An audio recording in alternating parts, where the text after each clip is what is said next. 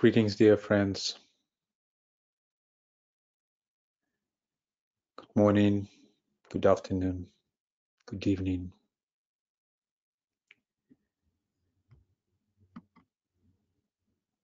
We come together, gathering from around the world,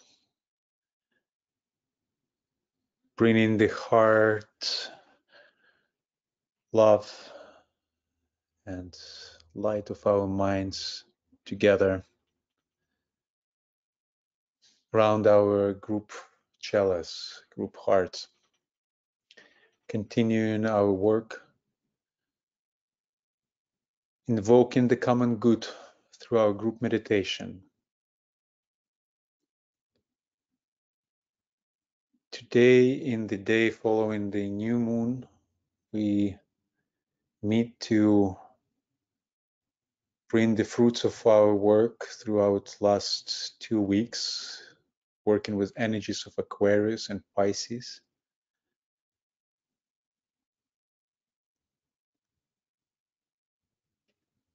Our joint effort to reflect and share on the topic of becoming one through the universal waters.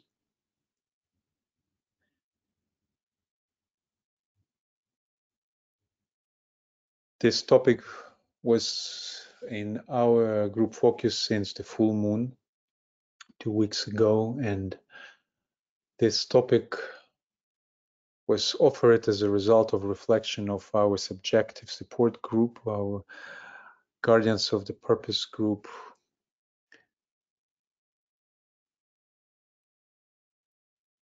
bringing together two themes that in our focus through our work.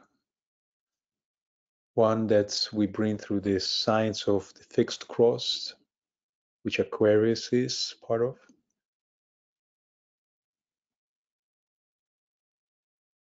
Implementing the principle of sharing into all fields of human endeavor. And the theme of right relationship and harmonization that we hold through the science related to the immutable cross, which Pisces is part of.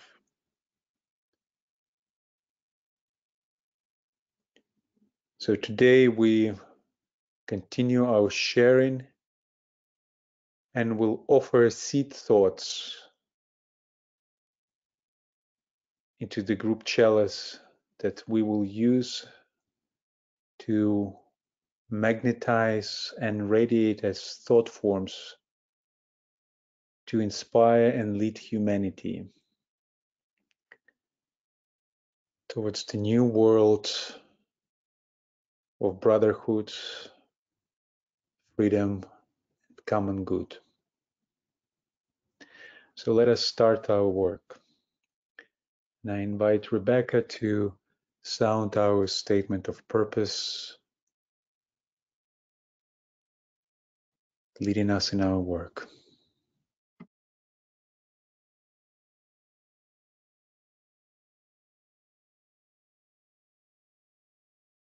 Thank you. Thank you, Alexander, and everybody. So our purpose in the project that we established at the time of developing the seeding for this work is to support the manifestation of the spiritual plan for our planet through our group conversation and meditation, which focuses the power of joint intention for the common well-being of humanity and Earth's overall planetary life, which also is aimed to enable the recognition and manifestation of spiritual principles in all fields of human life and activity, and which also intends to magnetize thought forms of true solution, supporting practical actions that lead to the true advancement of humanity.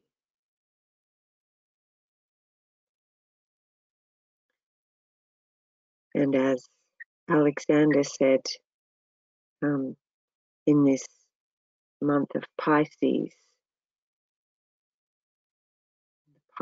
new moon, today with our topic of becoming one through the universal etheric waters, we're working with the water element on the mutable cross, which we've been using to explore the topic areas related to harmonization and right relationships.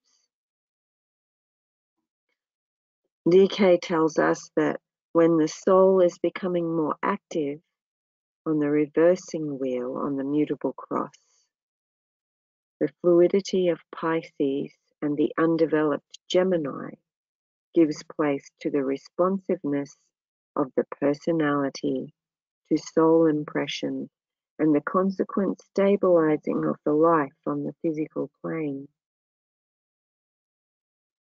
In Pisces, he says we have the fusion or blending of soul and form as far as the man is concerned, producing the manifestation of the incarnated Christ, the completed manifestation of the microcosm.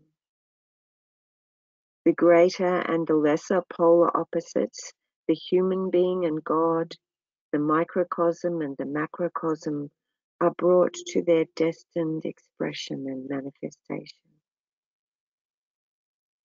And the etheric provides always an essential medium, the etheric universal waters of communication. The ether of space is the field in and through which the energies from the many originating sources play. It is likewise, the etheric is likewise the medium for the transmission of force to all parts of the human frame and the agent of the indwelling life and consciousness. It relates human being to human being. And in relation to the Christ, it is the carrier of the subtle energies of the sun to humanity. As we seek to precipitate and integrate our thinking around our topic today, let us hold these thoughts in mind and let us begin our group alignment through the naming circle. Over to you, Tracy.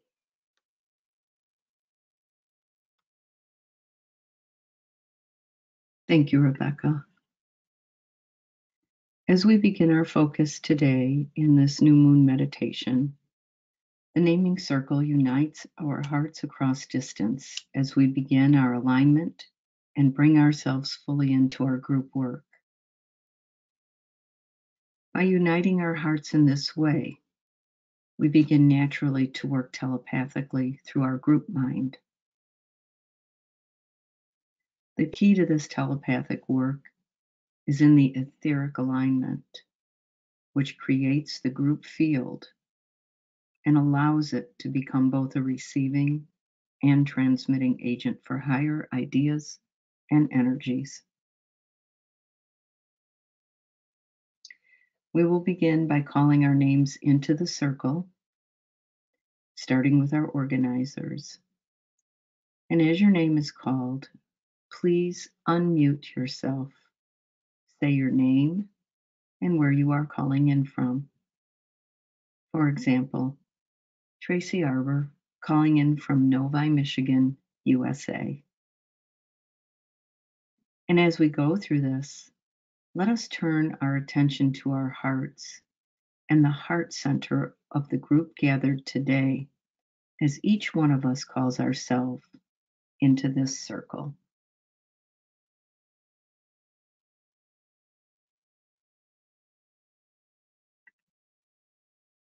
Alexander.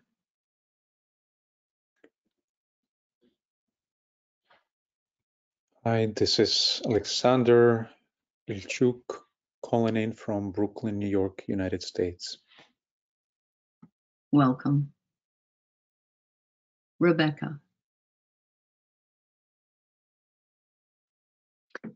Hi, everyone. It's Rebecca calling in from the east coast of Australia in Queensland. Welcome. Birgitta. Hi, this is Birgitte Rasmussen calling in from Slagelse in Denmark. Welcome. Anetta. This is Annette Løfler calling in from Sorø in Denmark. Welcome. Darcy.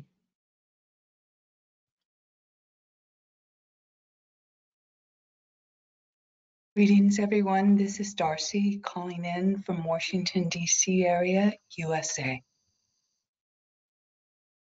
Welcome. Jillian. Hello everyone, this is Gillian Douglas from Norfolk, UK. Welcome. Helen. Hello, this is Helen. I'm calling in from UK, near London. Welcome. Irina. Irina Tsurenkova in Belarus, Minsk. Welcome. Karen. I'm Karen Øenhav Ibsen, calling from the northern of Denmark. Welcome. Thank you. Mariana. Hello, this is Mariana calling in from Montreal, Quebec, Canada. Welcome. Ruth. Hello, everyone. This is Ruth Dittmar. I'm calling from Corvallis, Oregon, USA. Welcome.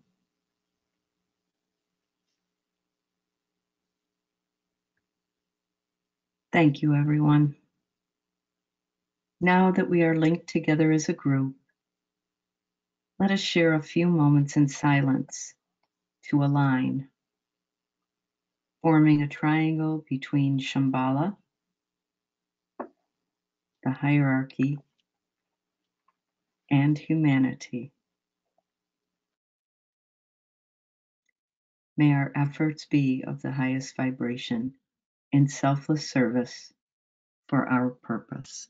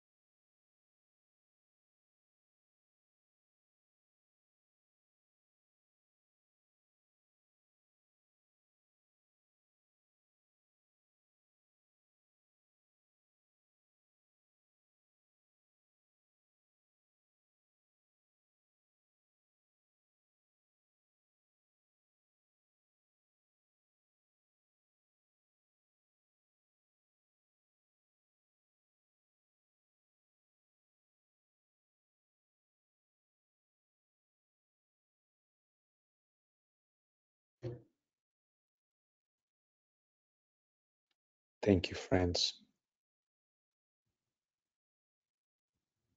Continue now ritual. We opening our floor for sharing any impressions that we received through the last 2 weeks.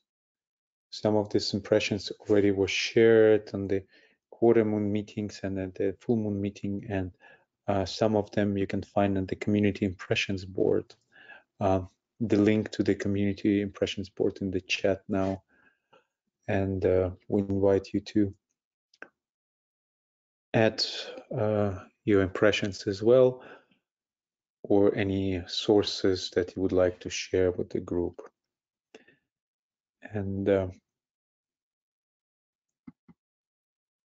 I want to remind us the questions that Birgit offered us for reflection, the full moon meditation. These questions, anyway, like guidance in our sharing process, but the topic is much wider than these questions and not limited to them. So the floor is open. Whenever you feel ready to share, please unmute yourself and let us allow a moment of silence after each sharing. That's what is shared being heard and would bring us to a higher point of synthesis of our understanding of what does it mean to become one through the universal waters.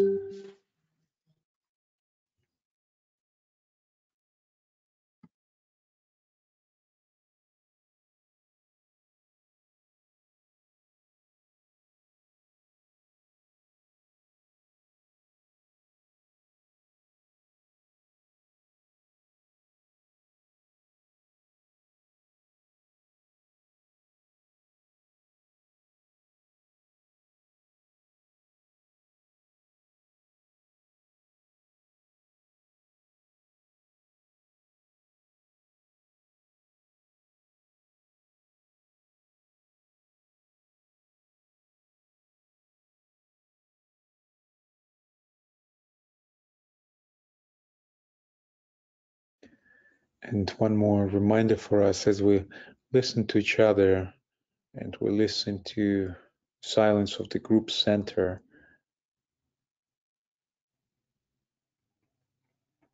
Let us recognize most resonant sharings that could help us to form the seeds that we will offer into the group chalice for our meditation to be magnetized and radiated through our focused intention.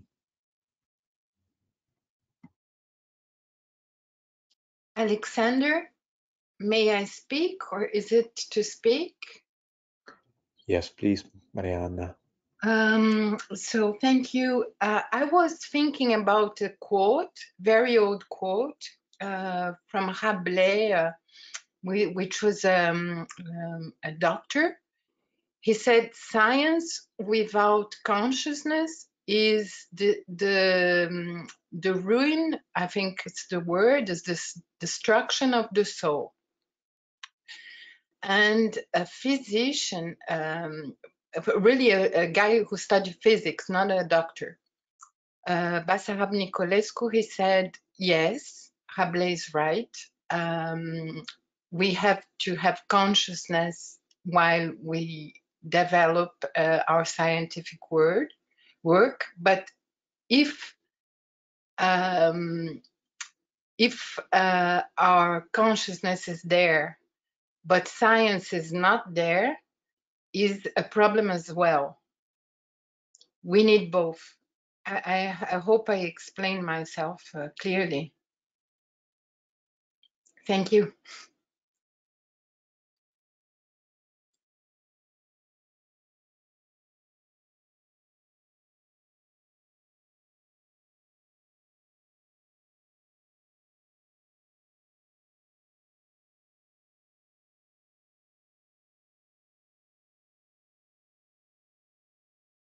Thank you, Mariana.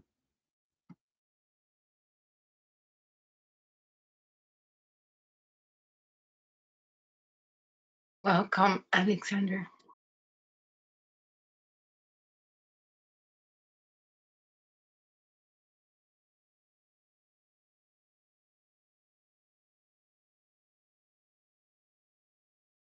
Thanks, Mariana. What you said I received a vision of a large swimming pool with a lot of people jumping in and out and playing and jumping in and out in the water, being tousled here and there. And what you said, like you said, it's almost like the two have to come into harmony to calm the waters of the etheric. And we were talking about that earlier. And what came from that vision was only through unified action. Because if everyone got out of the pool and entered slowly together at the same time, you wouldn't have the ripples, or, if everybody exited at the same time. And it's not that we all have to be doing the same thing, but I think the focus and intention, of course, the motivation too, but the intention of moving together in this action, whatever the action is. Again, I think the masters talked about focusing on specific things, not just in general, but if we all hone our focus into one point, it will calm those etheric waters. And then I do think we will see the effect precipitate out into the physical, into our physical lives.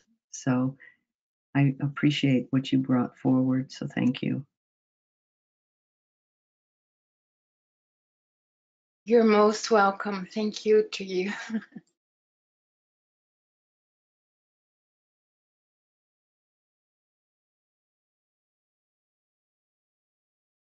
This is Annette from Denmark, and I agree we need to have a conscience and the soul, the wisdom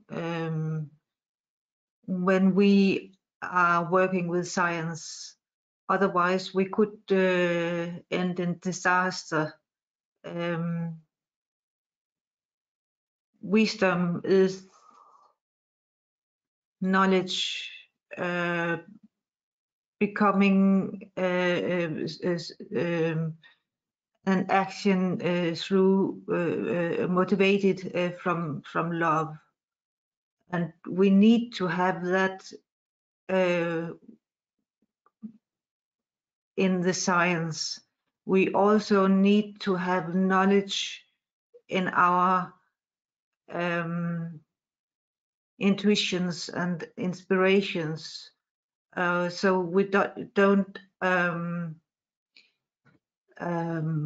believe everything. We have to back it up with what we know through science.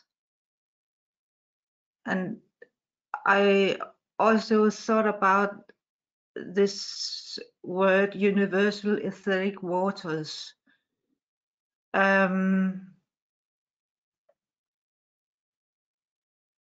Is it from the Buddhic plane we are talking here? The cosmic physical plane is not a principle, we are told from DK. So when you are talking about the cosmic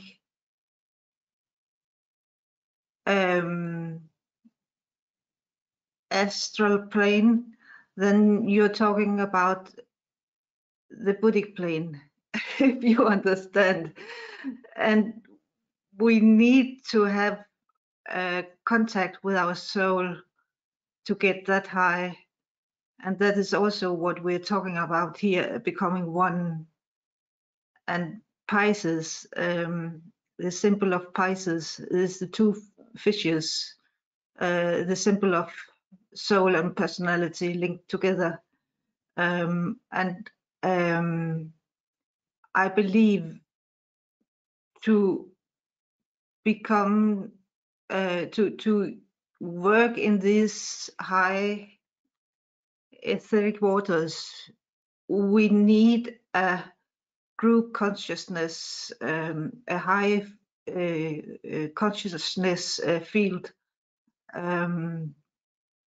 that you possibly only can get in a group. And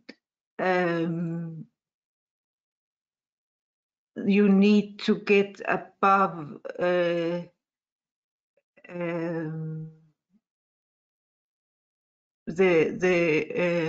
lower mental plane, where you can get the intuition and inspiration. Yeah, I think I stop here. Thank you.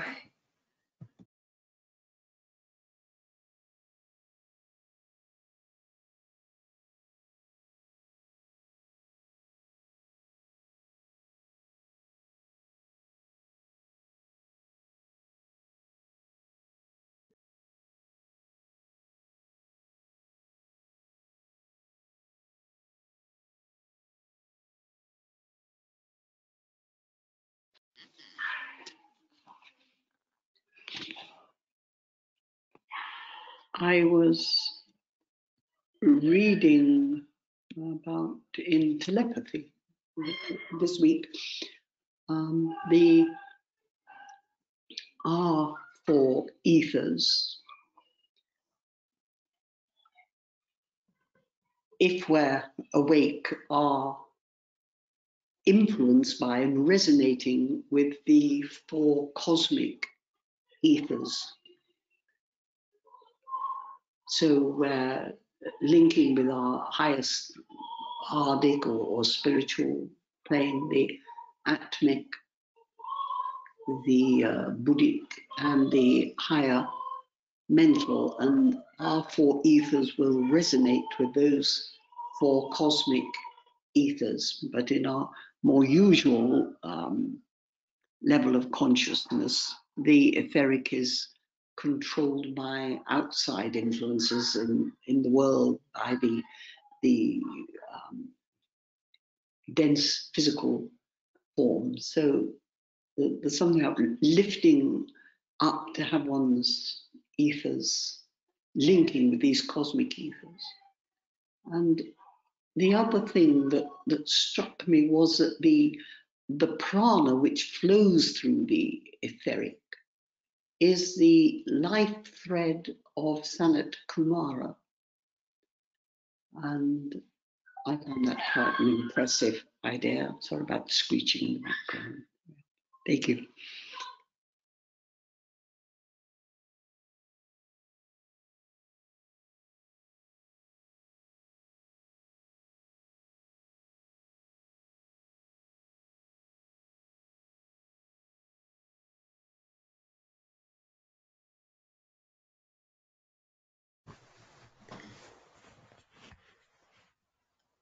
I think it might be important to mention also that, as you're all saying, the focus needs to be through higher energies and allow the more material aspects to work out as they should on their own, not to be too concerned with the material aspect. I know that in the past, I've forgotten that, and to keep the energies high, and I've been focused on something, and suddenly say something material like going to the store, and suddenly everyone, it seems, in the world is coming to the store at the same time, and I have to dissipate that energy to make it return to its regular rhythms, and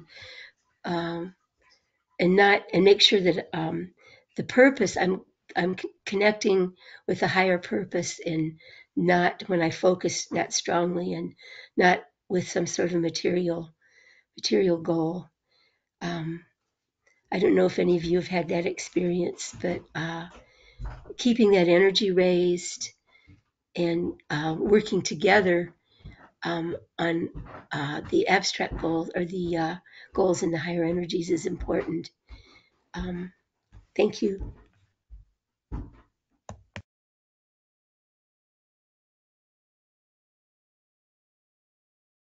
This is Annette. I don't know if what you say is the same as I have experienced, but often when I get home from shops and many people, then I get very, very tired because I'm somehow drained from energy. So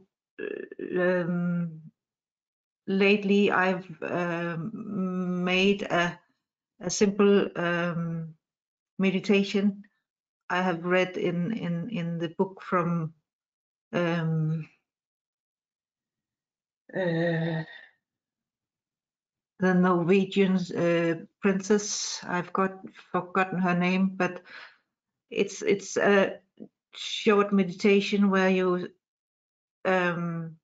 visualize a magnet before you, and this magnet draw all others' energy from yourself to the magnet, and then you ask your guiding angel to clean the magnet and return the energy to the where it belongs, and then you take a new magnet and take all your own energy back to the magnet so that others have taken, and you ask the guiding soul to clean it and send it back to yourself, so that your energy is restored.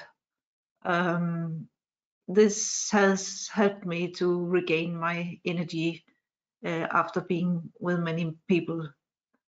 I'm not sure that it's the same that you were talking about, Lynn, but that's my experience. Thank you.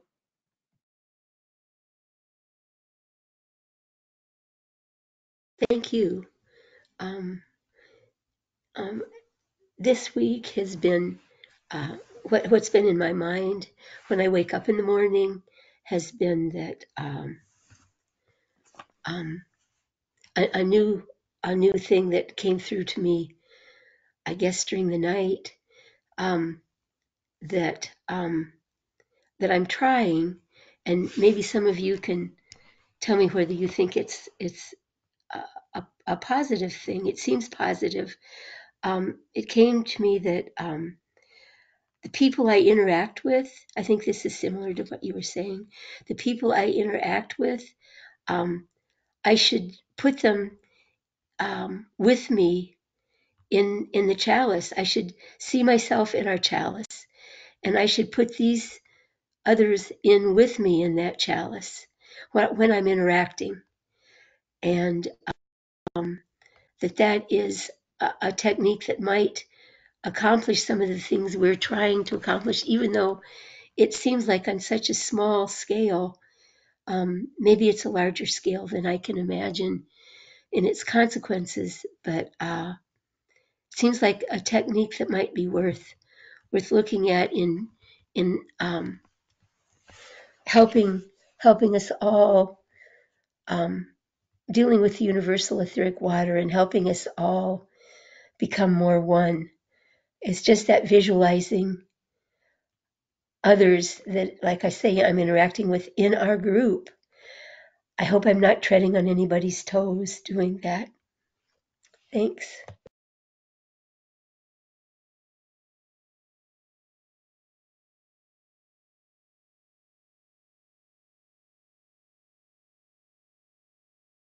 I like this idea very much, as Mariana is the second question. In yoga, we used to visualize a lot, and we try to imagine first people that are close to us, and we can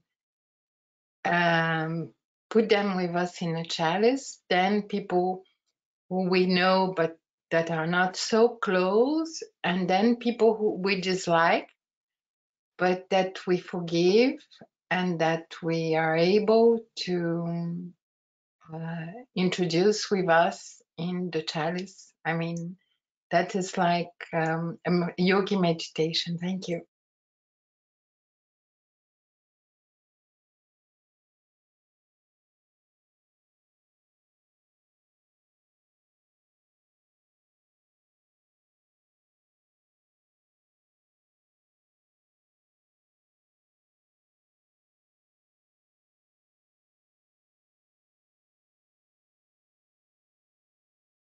Annette. So what I'm understand is that you are lifting others' energy level in this way, and I have found myself when I am in a group and the energy level is somehow down, people are getting tired, then I can, like we do here in when we start the group work, we are sending love energy from heart to heart and mind to mind.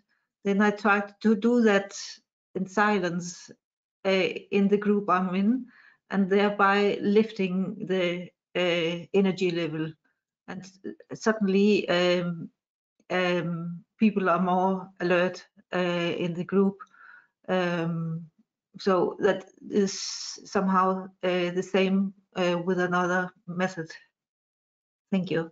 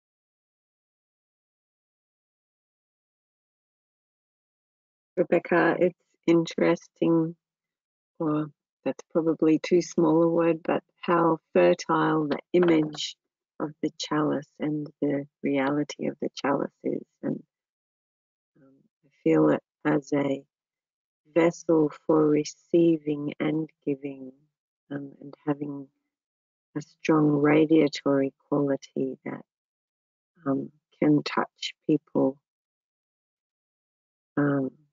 through radiance, and I guess lift energies like you're all saying in that way.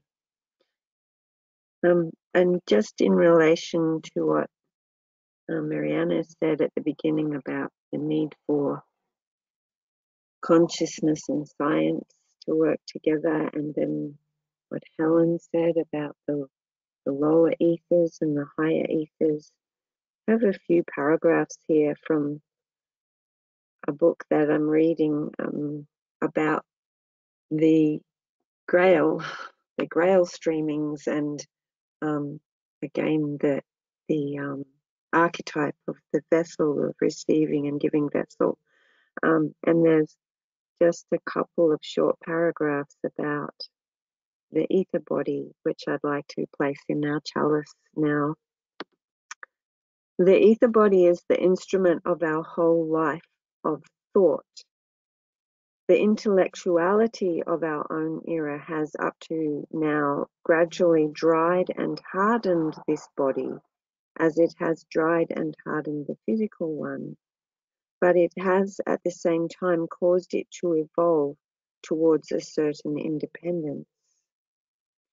Once we have unfolded the faculty of thinking our own thoughts, our thinking is no longer limited to and by our sense impressions and the outer world. The world of thought can now embrace other worlds, and particularly if those worlds include the moral and the aesthetic. The ether body slowly embarks on a process of loosening, which can bring it eventually to actual perception in those other worlds.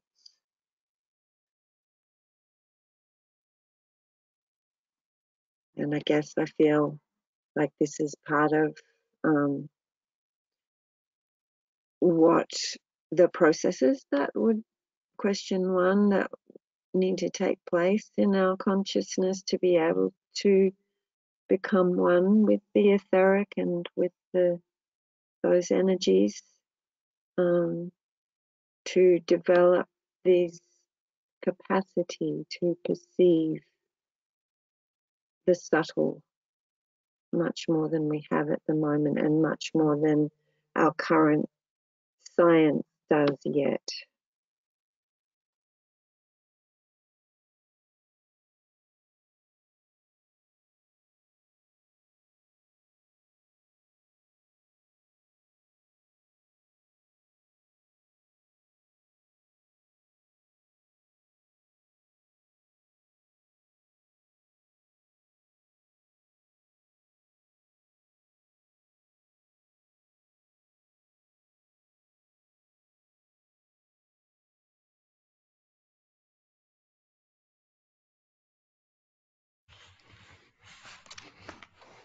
It seems as if in doing that exercise of bringing others, even sometimes other things like pets or animals, bringing it within the chalice, it seems at the same time to be expanding my own energy body, my own aura in some way.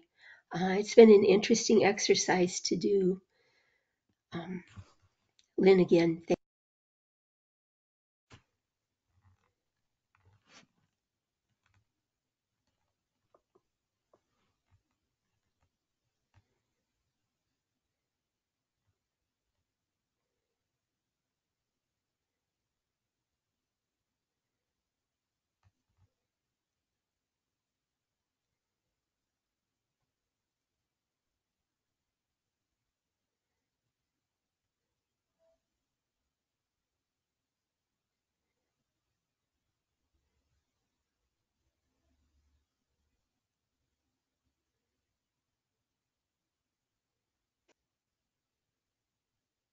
I don't know whether I can be heard, but my sound cut off in the middle of that. I'm having trouble with this laptop. It overheats on Zoom.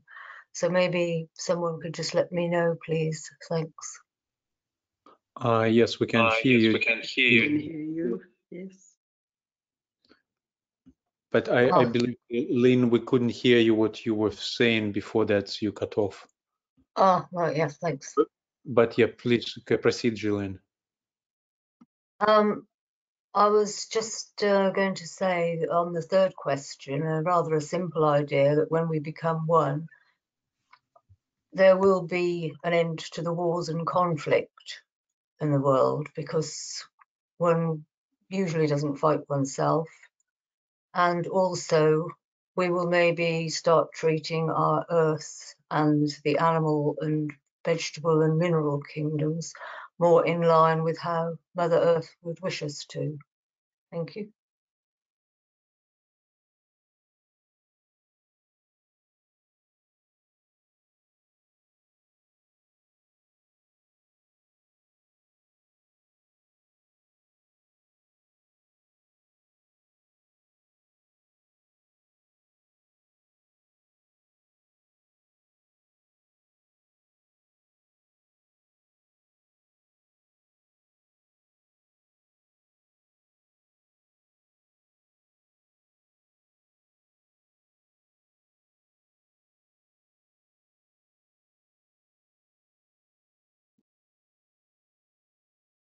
Going to the first question, There is an echo.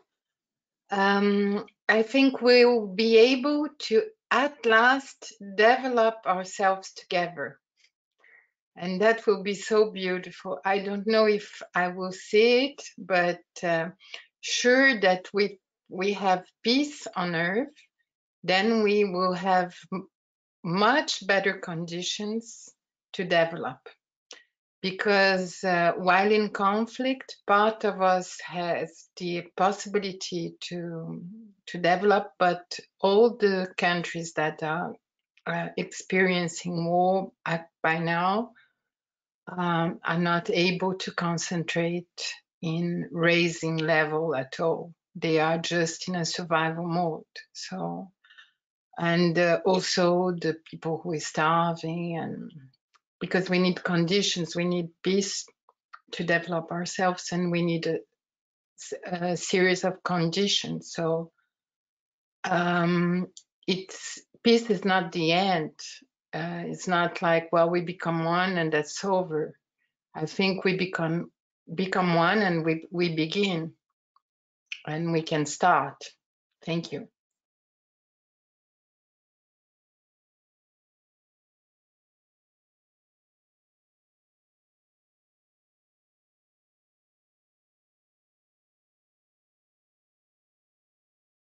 I'm really interested in what Gillian said about war and how you don't usually fight yourself.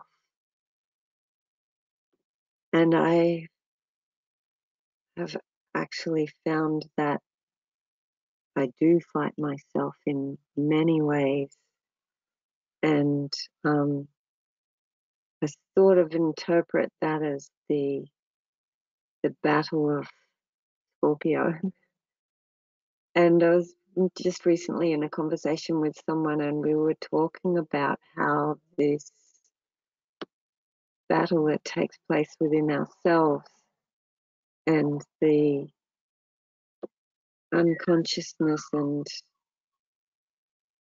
inability to undertake that battle well is part of what allows war to still be on our planet, because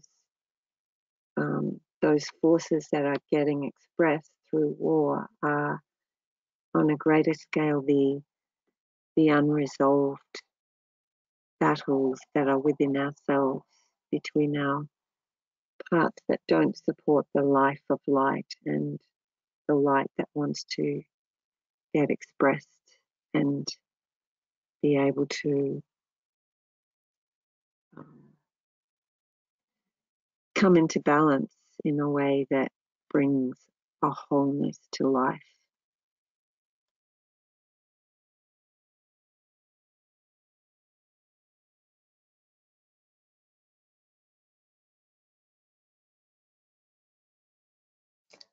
I think we all need to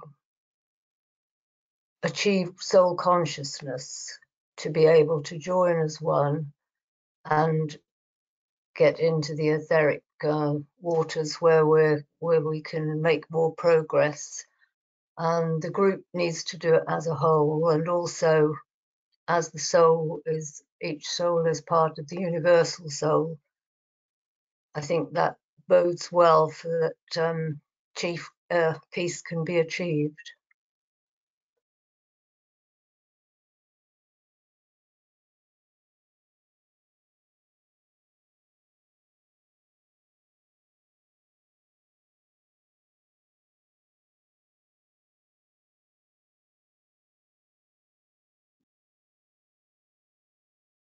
Whilst people were speaking earlier, I was reminded of DK's visualization of the protective wheel of fire, which is about radiating love in a wheel all around you, outward. And I think this is connected with oneness, that if you can radiate far enough, you do in fact embrace everything within that protective wheel. And then I was thinking about the chalice and this idea of bringing people into the chalice. And I was thinking of this balance between bringing into the love, to be safe in the chalice, if you like to see it as the boat taking us over the waters, and this radiation also to embrace outwards. So you've got this balance between the loving inward and loving outward. I just feel that love element is so important in the becoming one. Okay.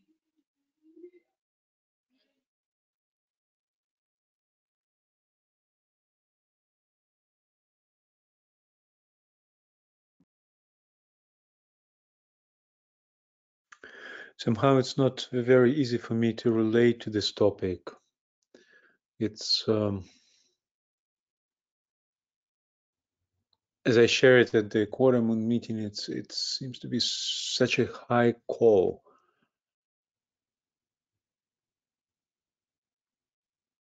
And not that easy to relate it to the immediate need and of the common good. And yet it is, because we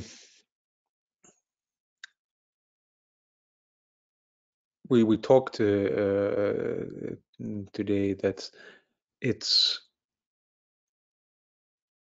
how do we bring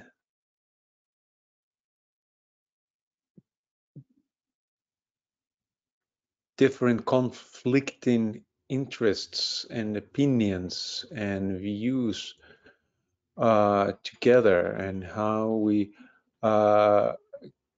find the harmony. And it's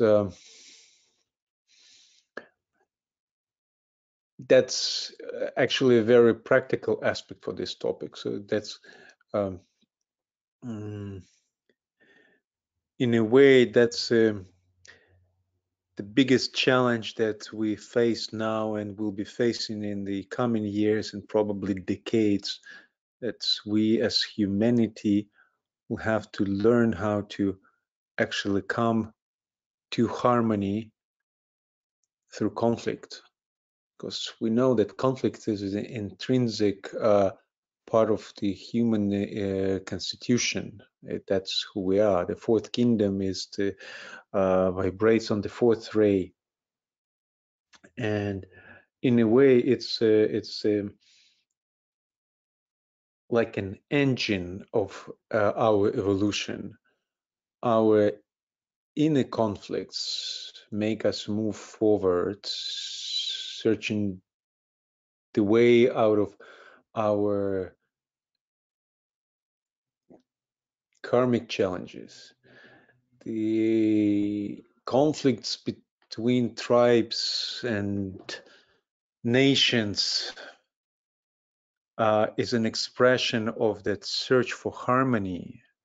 And I think as closer we come to the year 25, when we know the fourth ray will come more strongly into expression, that search for harmony will become more and more strong in humanity. And therefore, the developing the skills that help us to overcome the resultant conflict that search for harmony creates are more and more in need. It's almost like a survival mechanism that we need to develop as soon as possible, how we overcome, not the right word probably overcome, but how we bring the conflicts into harmonization.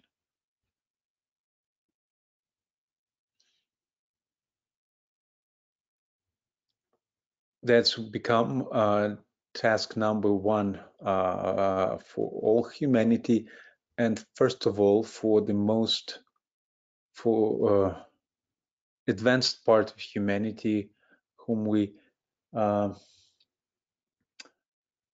happen to attribute ourselves to as the world servers, as those who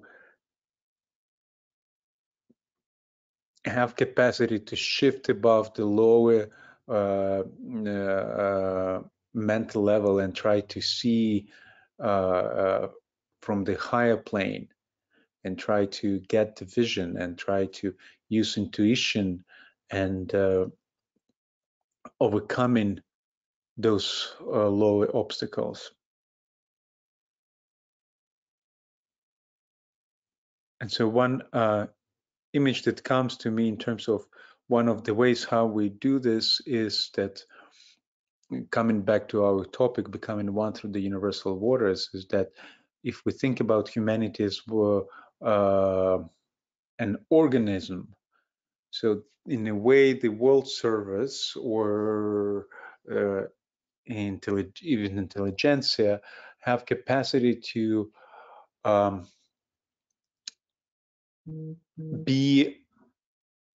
function as a brain in human organism.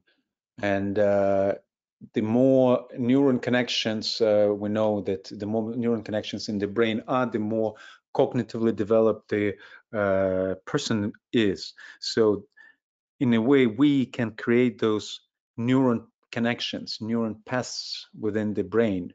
And in a way, that's what we do. And by creating those multiple neuron paths, we help humanity to shift to higher cognitive level as one organism, as one unit, as one. And so that's the practical level of that, of building our paths that connect us in etheric waters, in the level of on multiple levels, not just etheric connections, but creating those multiple channels of communications between and among us, and whoever we can co-resonate with, and creating different ventures for that. So that's our work of helping humanity to move a little bit higher on that collective cognitive level and overcoming conflicts, bringing them to harmony.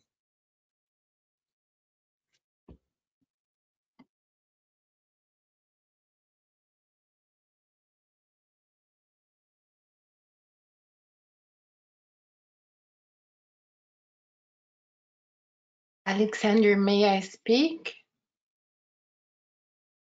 Of course. So I very much agree with you, and I'm glad you bring that to the inner conflict and how we solve it and reach new cognitive levels. What helped me out is to learn how to dialogue with everybody, everywhere. And it is very difficult sometimes to dialogue. And I think that was what I meant when I started, when I said we need knowledge as well. We need love, yes, we need to lift our consciousness as high as we can. But we need also to concrete actions to learn to dialogue. And it's not easy it's not easy all the time. I mean, sometimes you are in front of people you like and you talk easily, but sometimes it doesn't match, and you're inhibited, and you don't say what you think, and so to learn to dialogue, it's to learn to give yourself permission to interact with different opinions, and sometimes to say no, thank you, I disagree because this and that, and I think we should not split. I think we should go together because of this and that, and we need to learn to have good arguments and to prove what we mean, and not only to vibrate love, because a lot of religious people were persecuted and died while they were so loving, but they were not able to prove, to demonstrate their point. And on the other hand, a lot of scientific people died as well because there was not love enough. So again, we need both reason and faith. We need, and that will help us to solve our inner conflicts, to dialogue with ourselves. But to dialogue with the different opinions is very important too. So then we will open the new channels. Alexander, you were I saw the image of a big brain, a strong brain as a group brain, and connected. And it was very beautiful, this image, because we need to be concrete as well. Thank you.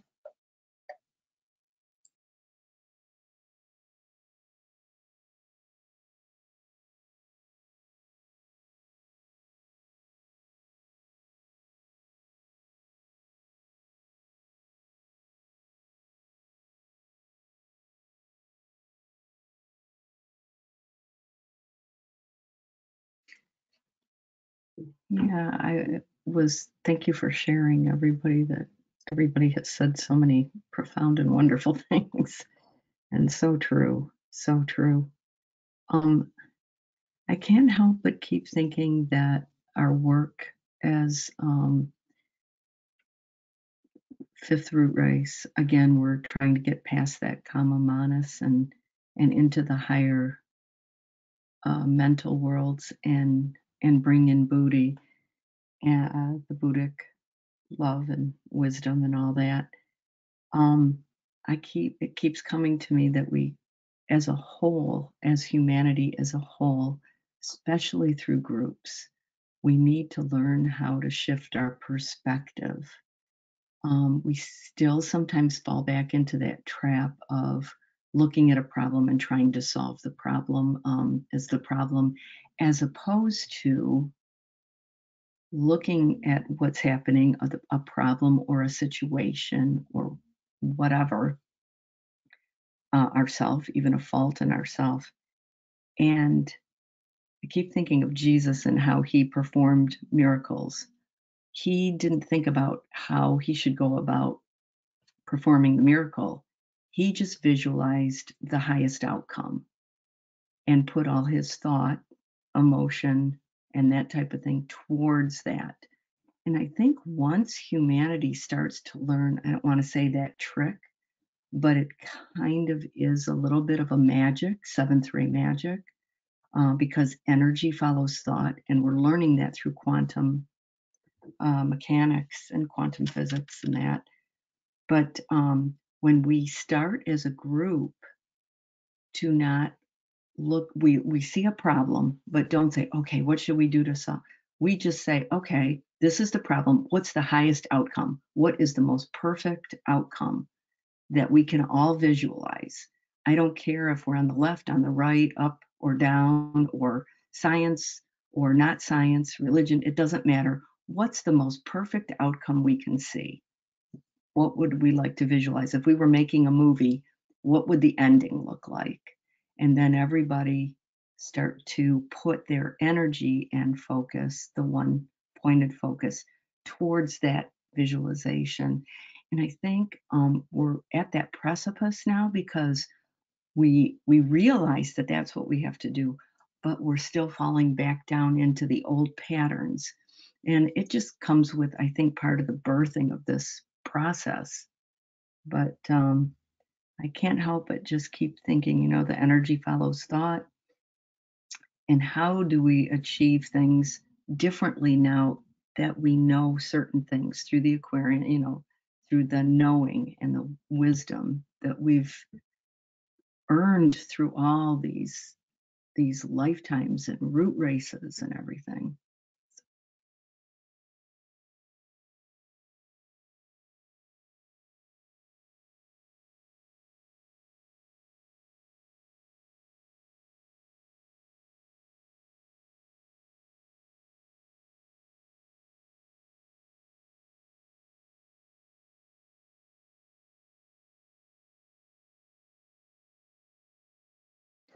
Yes, I think sometimes we're programmed to go for the negative before we go for the positive, or maybe it's just me. And I think if we could, as you suggest, look on the positive side of things rather than the negative, things would move on in the right direction more quickly.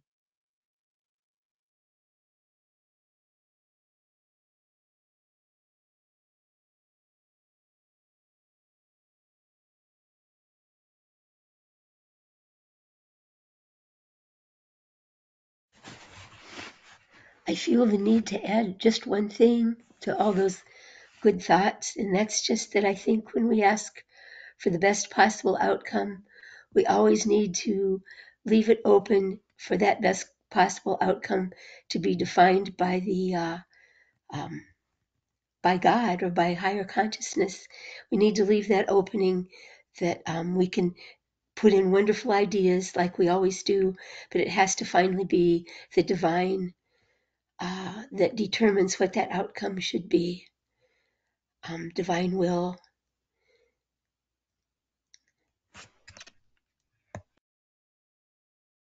Yes, thank you, Lynn. Not our will, but thy be done.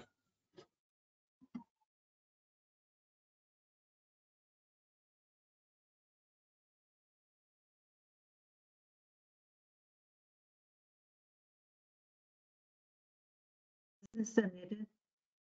I also think we need to use the 7 rays more to understand each other better, the positive and negative aspects of each ray, and be better to understand that perhaps we are both right.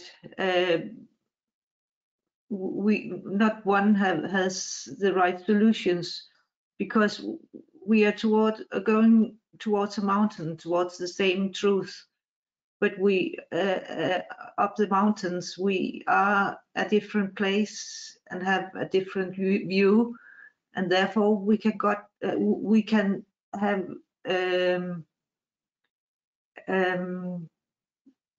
we can both have the truth seen from our side, and this is important when we want to solve conflicts, to see above. The fourth ray is always to get above the two sides of the conflicts, and to find the golden truth in the middle, above the two points of view. And I think the race is very important in this quest to understand each other. Thank you.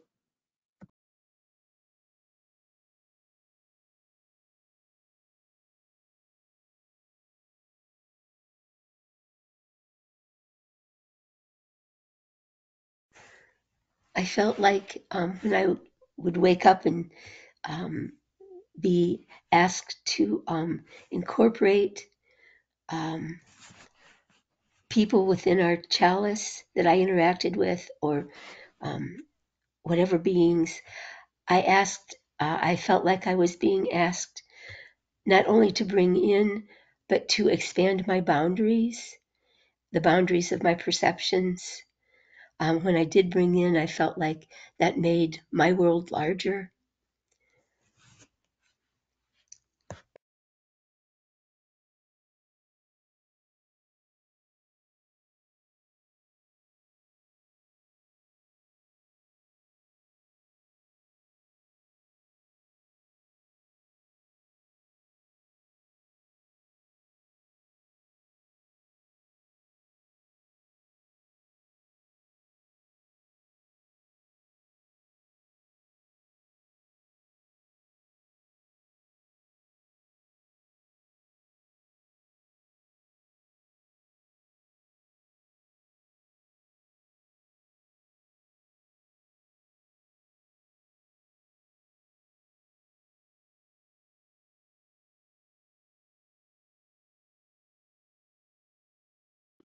I think that's really beautiful and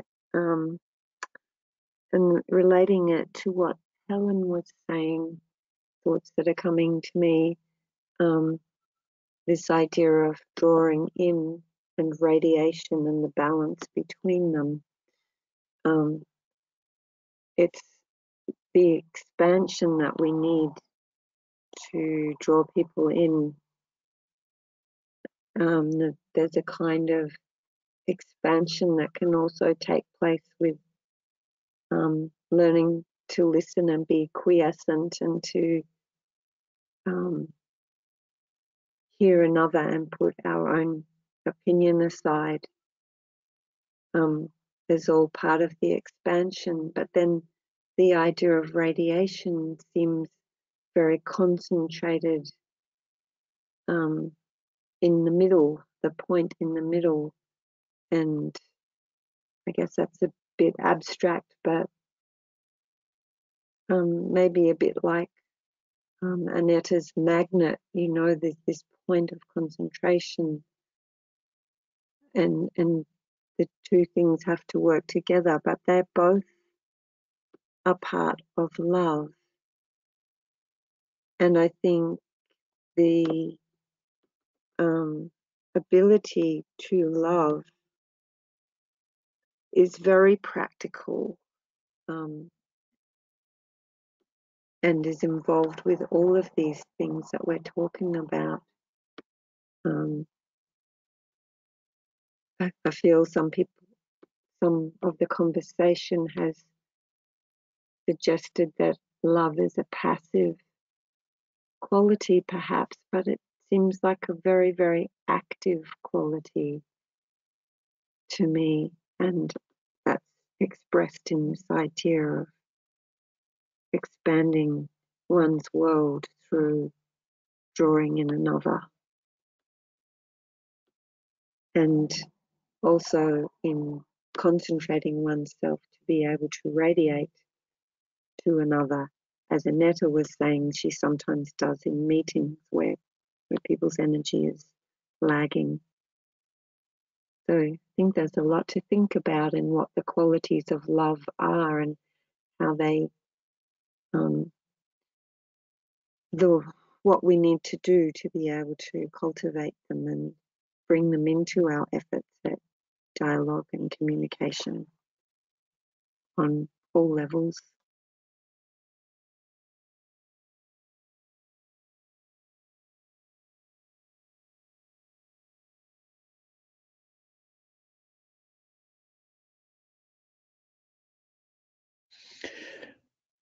That reminds me that Pisces is a sign of a savior, and sign that deeply related to the Christ. And so love is the only way how to embrace everything and to take all the pains of the world into your heart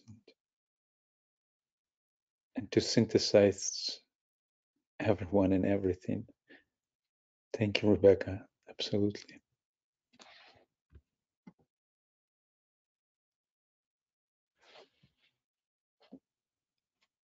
Considering the time, I suggest we take a pause and prepare ourselves for the meditation that Birgit will take us into. And while holding this moment of silence, let's recognize the most resonant seeds that we can offer to the chalice to be magnetized and radiated through our meditation.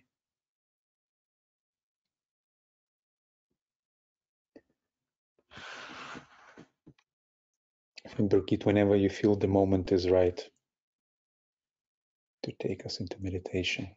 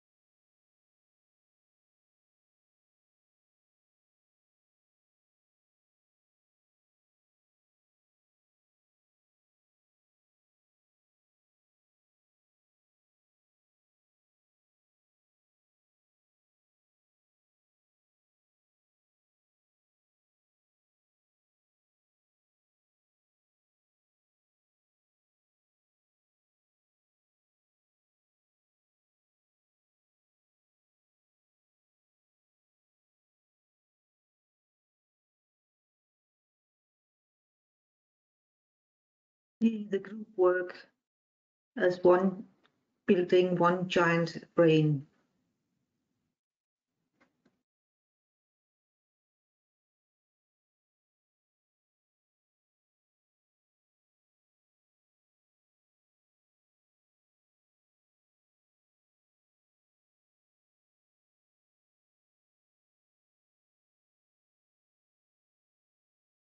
Let us breathe love together,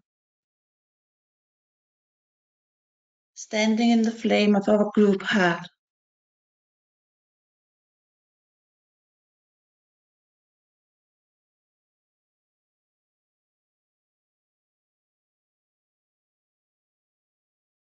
And through our group heart, we align with Christ, the heart of the hierarchy.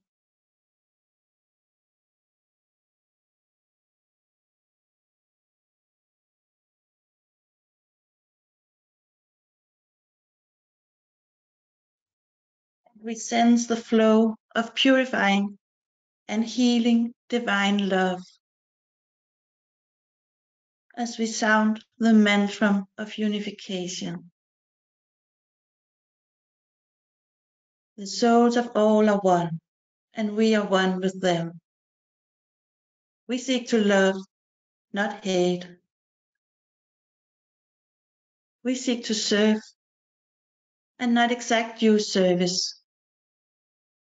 We seek to heal, not hurt. Let pain bring you reward of light and love. Let the soul control the outer form and life and all events, and bring to light the love that underlies the happenings of the time. Let vision come and insight. Let the future stand revealed. Let inner union demonstrate and outer cleavages be gone. Let love prevail. Let all people love.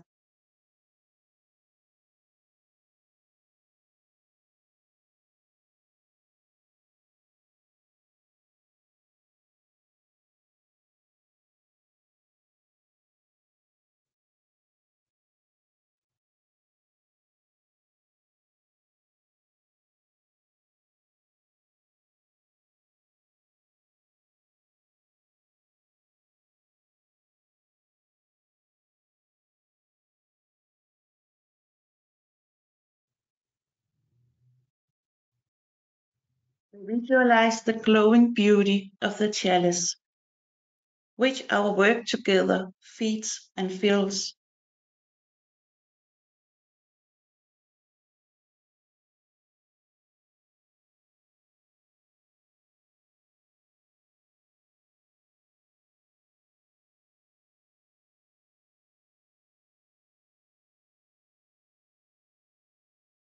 Our work is colored by Pisces in this new moon. Pisces calls for spiritual responsibility and world saviors.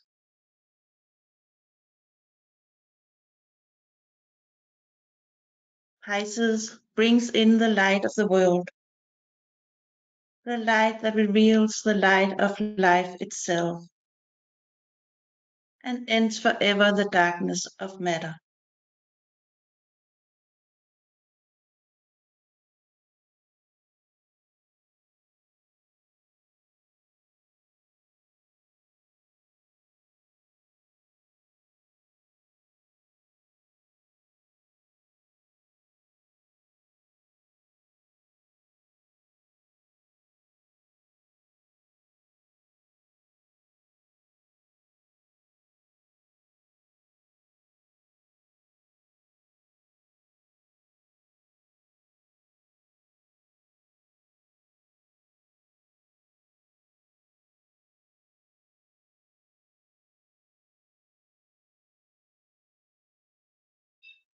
May we see harmony and equilibrium.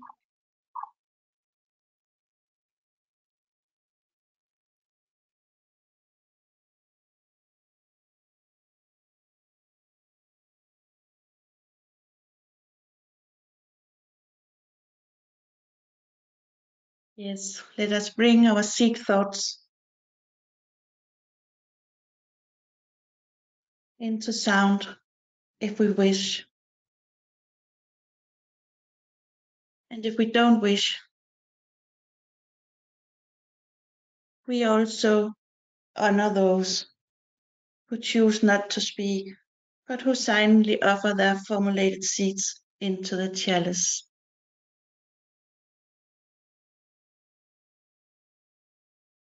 Let's share our group seeds, seed thoughts.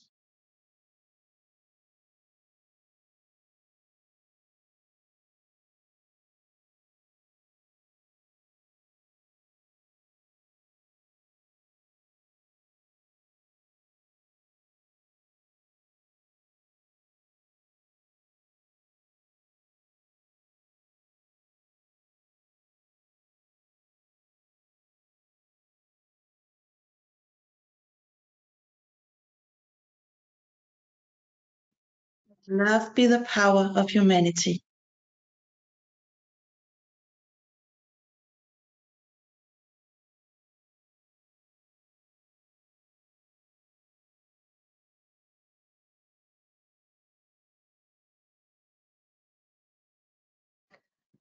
May each esoteric group take synthesis to the greatest point it can.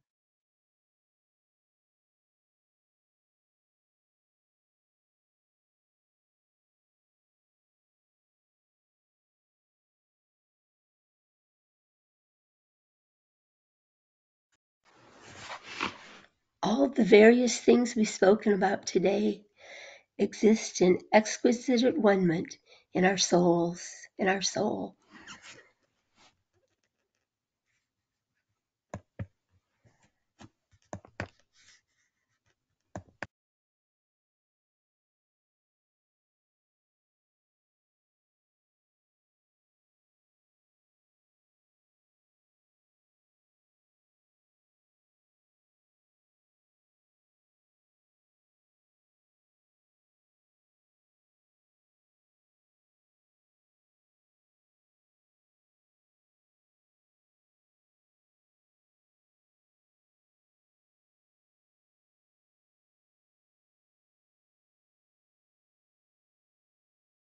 Let the group affirm the will as an aspect of the law of sacrifice.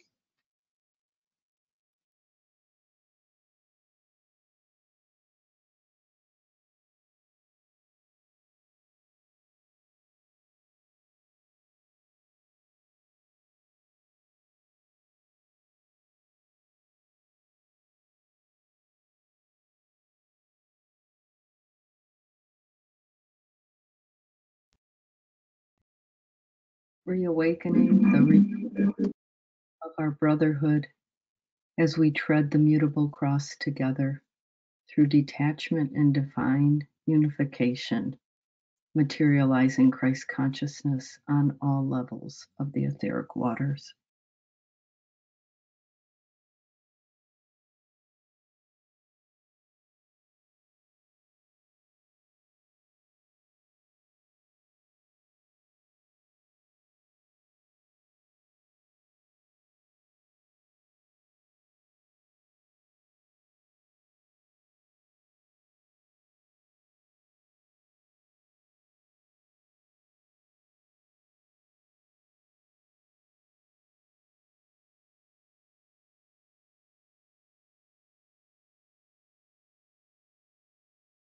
May we take care of one another and of ourselves.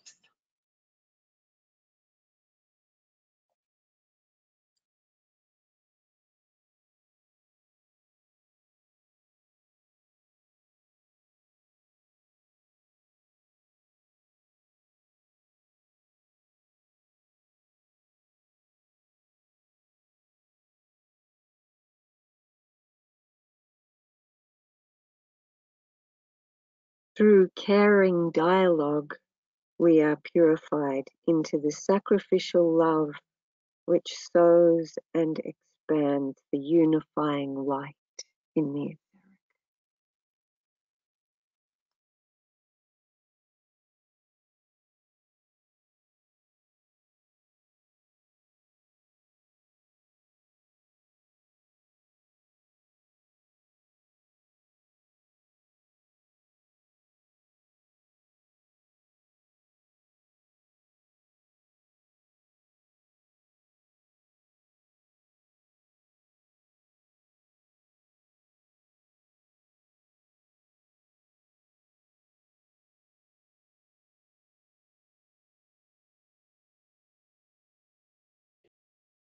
We tread the path, learning and showing it to others,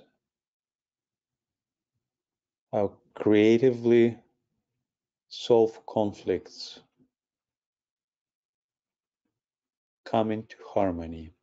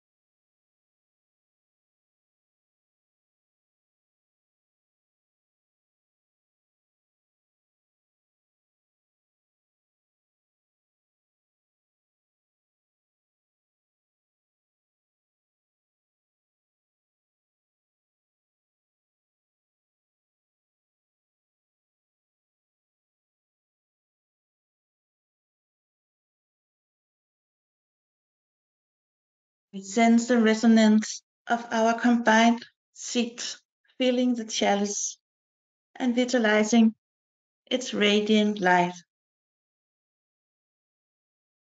enhancing the beauty and love of its tone as it flows forth into the world,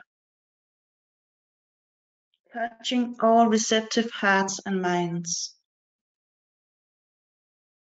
bringing the radiating living light into humanity.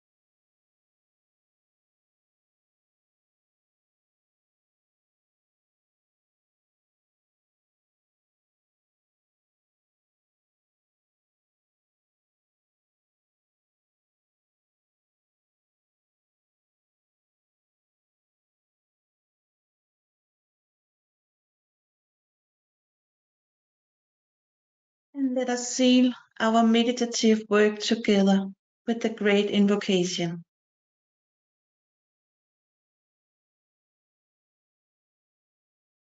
From the point of light within the mind of God, let light stream forth into the human minds.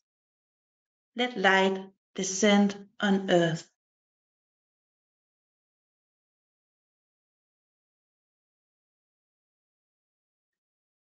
From the point of love within the heart of God, let love stream forth into human hearts.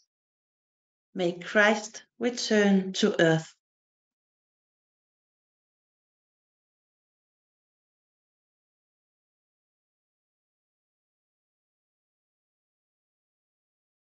From the center where the will of God is known, let purpose guide all little human wills, the purpose which the masters know and serve.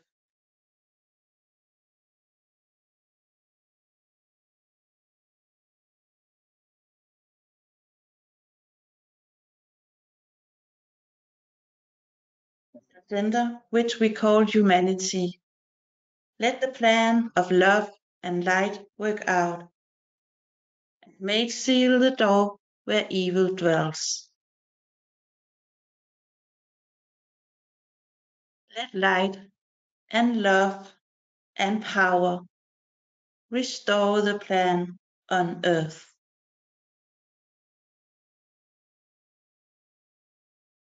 Ooh.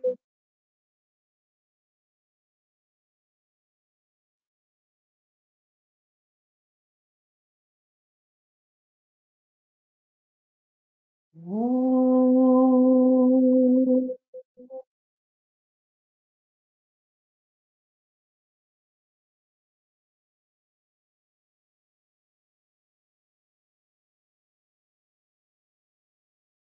Ooh.